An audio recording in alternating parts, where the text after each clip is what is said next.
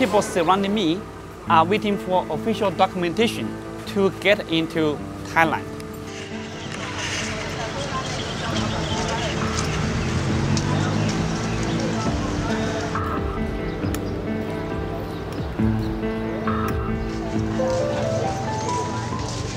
Myanmar has the largest malaria cases in Asia. Because of economic difference between Myanmar and the neighboring countries, Myanmar people move to the neighboring countries, look for employment. During the process, they bring malaria infection to the neighboring countries. The people and the government of neighboring countries, such as Thailand and China, are very concerned with this problem. Part of my research at UCI, together with collaborators from Thailand, China, and Myanmar, are studying malaria control in the border regions.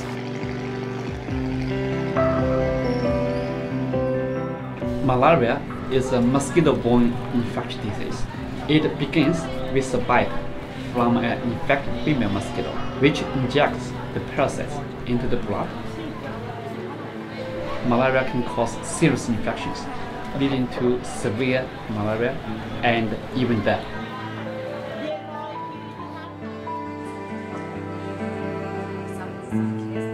When did she come to the hospital? She comes since 2 days ago. Oh, 2 days ago. Okay. The first visit, she have high fever and have a convulsion from fever. So we blood test and find that she malaria.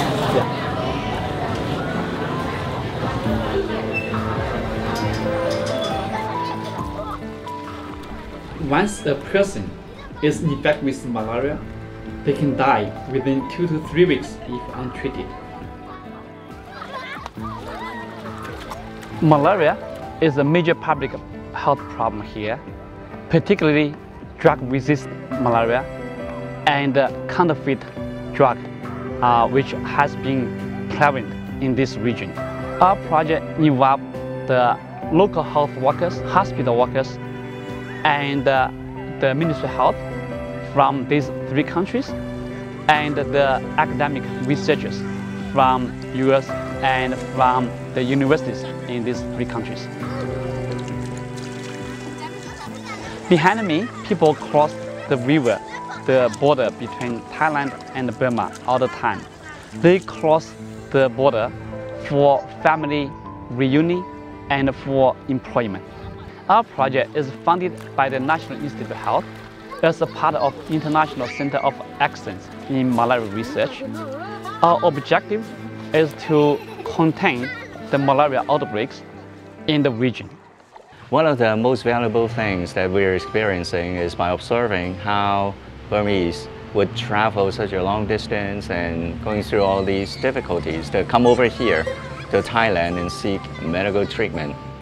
And I think using a traditional approach to provide the diagnostic that they need to diagnose malaria probably would not fit the local context. Early diagnostic is key to treating these patients and preventing death and actually getting better a lot faster. I believe that's essential in being able to provide health care without the infrastructure of a developed nation.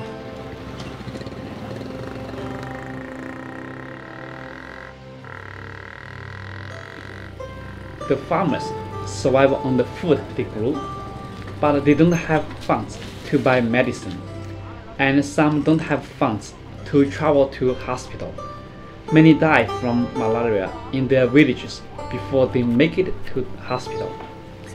This is why we conduct community-based malaria surveillance and treatment.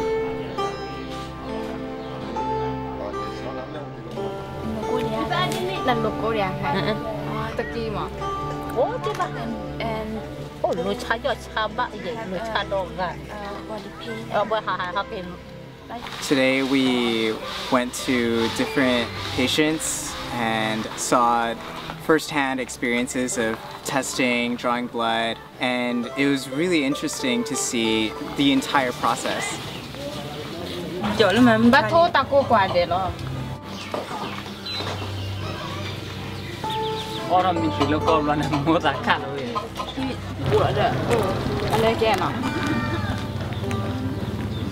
It's really interesting to see firsthand in the field doing this study how malaria is spread, how it's diagnosed in this society where people come in, get diagnosed, get treatment, and then it's important for them to follow up. And so seeing that instead of just reading or learning about it, I think experiencing it is a new level of education. Parents go to work and back Bangkok. When will they come back? I can't see it. Oh, she don't know. There was a girl, she was so afraid that as soon as she was done pricking her finger, she ran back inside and was crying. Even after we left, I could still hear her.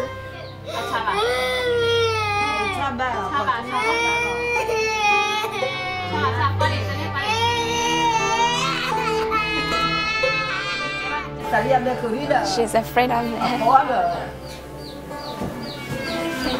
That really moved me in that, these kids don't want to prick their finger. If we can use saliva instead of blood, that would be amazing, and those children would not need to be afraid anymore. We're currently working on a project to make a new system of diagnosing malaria with saliva instead of blood, so making it non-invasive. So using saliva as a method of diagnosing could open up an even broader way of getting diagnosis from villagers.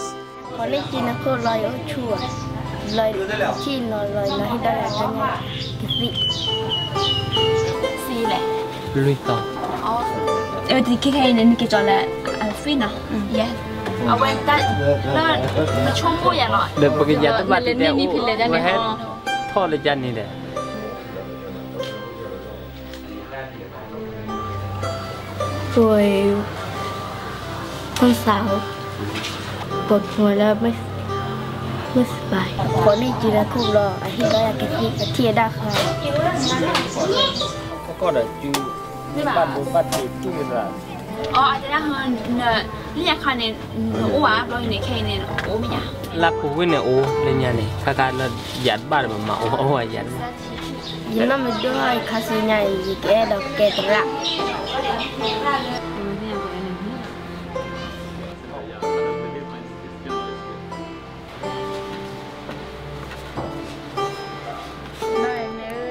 We always intuitively understand that if we provide medical diagnostics, it always would be nice to get the result as fast as possible, as easy to use as possible, and as low cost as possible. But the real reason behind why we want to do that is in the field experience that we're exposing ourselves to, is to understand how in the field, why all those requirements like fast, low cost, accurate diagnosis is such a critical part for administering medicine in a third world country.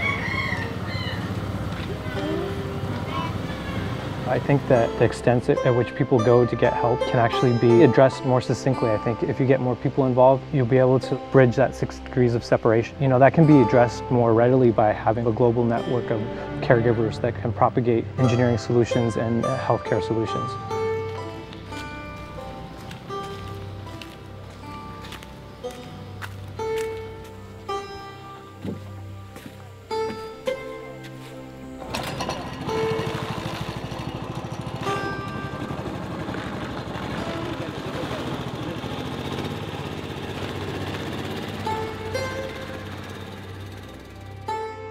Another important objective of our project is to develop diagnostic kit for counterfeit drugs that can be used by local community, and to develop the diagnostic kit for artemisinin-resistant malaria parasites, so we can administer malaria drug properly. One of my motivations in pursuing engineering was to be able to implement engineering solutions on a global scale in order to provide solutions to global healthcare problems to people that don't have direct access to healthcare. Both in America and abroad, I think these are situations where engineering can greatly benefit the access for these individuals. Leadership is something that we all can acquire. It's a skill and not a gene. And one way to develop leadership is over a long period of time by actually experiencing it and trying different ways to influence other people. There's no better way to do that other than bringing students to different scenarios, different situations, where it really put their personal character to the test, to actually forget about yourself and give yourself to others. When we're young, we say, oh, I want to change the world and make a difference, and sometimes we're not given the opportunity to do that.